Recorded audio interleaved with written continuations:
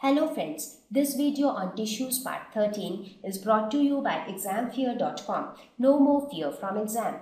Go ahead. So let us start with the support connective tissue, and the first support tissue which we will talk about is bone. So let us now talk about bone. So bone is a strong non-flexible tissue. So in case of bone, the strength is more but the flexibility is less. So we will see what is there in the structure of the bone which makes it less flexible but more strong. It forms the framework of the body.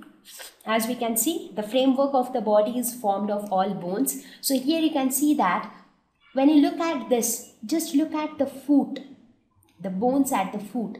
So here you can see the foot, and each of these bones would look somewhat like this. So many such bones together form each of these parts, and each of these parts again join together to form the entire framework of the body.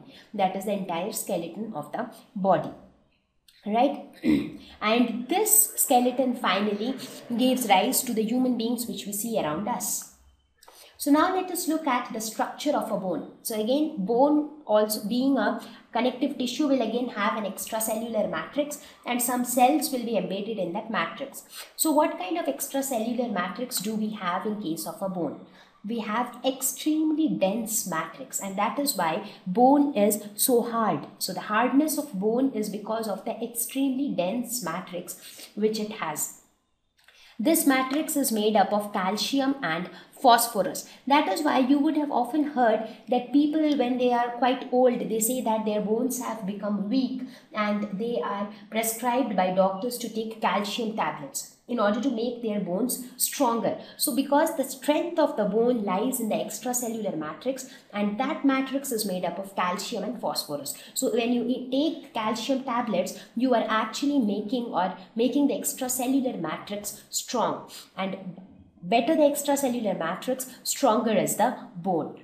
Right? Now, what are the cells that are embedded in the matrix? The bone cells which are embedded in the matrix are known as osteocytes. So this is the name given to the bone cells. So overall, the structure of a bone, there are bone cells named osteocytes which are embedded in a matrix. The matrix is very dense and it is made up of calcium and phosphorus. Now, there are tiny little holes in the matrix which are known as canaliculi, and these are used for communication between the cells. Now, inside, when you look at the structure of the bones, you have so many bone cells. You have so many osteocytes, right? So there has to be some means of communication between the osteocytes. Now, normally in any other connective tissue, what happens is that the different cells communicate via diffusion through the extracellular matrix. But in case of bone, the extracellular matrix is so dense that diffusion through that extracellular matrix is very difficult.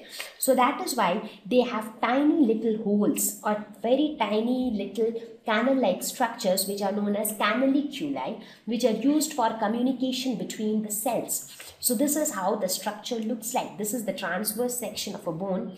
Now, these pink colored structures, they are the bone cells which are embedded in the matrix. Now, in this matrix, you have these thread-like structures which are canaliculi. These blue thread-like structures are the canaliculi, and they actually connect the osteocytes. So they actually help in communication between the osteocytes. So now let us talk about the next support tissue, that is cartilage. So let us see, what does a cartilage do? So what is a cartilage? So cartilage is again a connective tissue. It is a semi-transparent, elastic and flexible connective tissue. So flexibility is something which was missing in bone because of the very dense extracellular matrix. But here the cartilage is flexible, it is elastic and it is semi-transparent. Now, mature cartilage is relatively solid. Now, cartilage plays a very important role during the development of fetus. That means when a baby is born. Now, prenatal stage, what happens? The fertilized egg will actually gradually, in due course of time, it will form the small little baby. So when the baby is born, what do we see? it has a lot of cartilage. Now, gradually with due course of time, the cartilage is replaced by bones. Now, when a baby is actually born, he has around some 270 bones. But again, as that baby grows up and becomes an adult, there are many bones which fuse together and form a single bone. And finally, an adult human being has somewhere around 207 bones. Right? So cartilage plays a very important role in the prenatal stage, because initially when the child develops, when the child is formed from the fertilized egg, so during that development of the fetus, it doesn't have any bone, it has all cartilage, and gradually the cartilage gets replaced by bones. So this process of replacement, when the cartilage is replaced by bones, is known as ossification. So anyways, we are not going to deal with that, but I'm just telling you the importance of cartilage. But there are some vertebrates like sharks where the entire skeleton is made up of cartilage, because in human beings the entire skeleton is mostly made up of bones. So cartilage is present only in very few selective areas. Otherwise, mostly bones are present throughout the human body.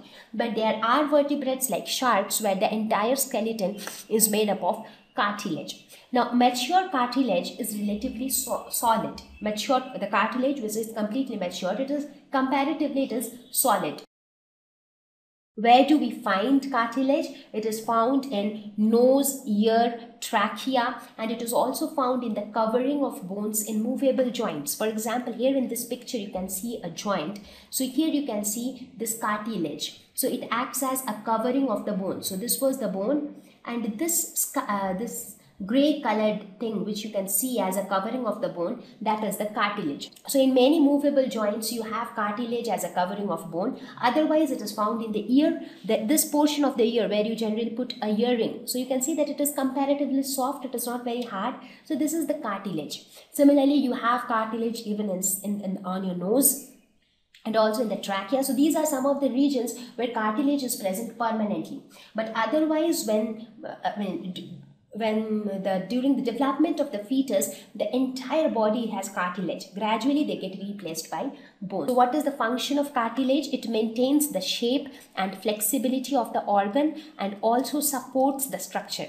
So since it is flexible, so flexibility becomes an important thing. For example, you would have seen your ear. It is quite flexible. You can move it, you can twist and turn it, so nothing happens, right? So that flexibility is because of cartilage. These are some of the things where you actually see cartilage: nose, ear, as well as the trachea. So trachea, which is again the windpipe of the respiratory system. So even in that trachea we have cartilage. So here you can see, have a look at the front view of how the cartilage is present over the trachea.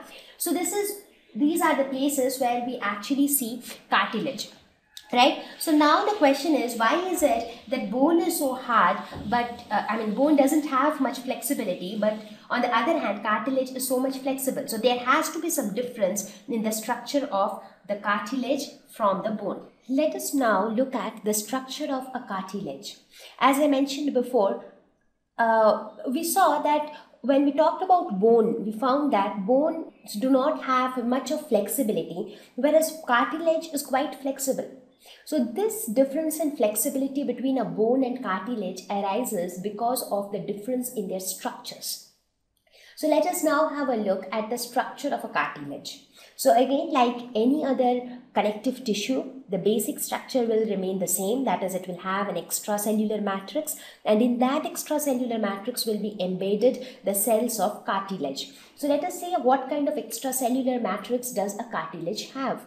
So it has a solid matrix which is made up of proteins and sugars. Now, if you look at the extracellular matrix of a bone, what did you see? It was extremely dense matrix, right? So the matrix in case of a bone was so dense that the different cells of bones were not able to communicate with each other, right? And it was made up of calcium and phosphorus, which made it extremely dense. In this case also, it is not a very fluid kind of a matrix, but at least it is a little better than the bones. So it is a solid matrix which is made up of proteins and sugar, okay? And what are the cells which are embedded in matrix? The cartilage cells which are embedded in this matrix are known as chondrocytes. As I just told that there are some specific names given to the cells of different connective tissue. For example, the cells of bones are known as osteocytes. Similarly, the cells of cartilage are known as chondrocytes. So C for cartilage and C for chondrocytes. So these are some of the small things which you will have to remember. And here you can see a picture of how the chondrocytes are embedded in the matrix. So this space in between is the matrix, and these cells which you can see here are the chondrocytes. So this is how it looks when you view it under a microscope, right? So with this we will end our discussion on cartilage. Thank you. Please visit www.examfear.com to watch more videos, attempt free online test, get free study material, find tutors and mentors. Thank you once again.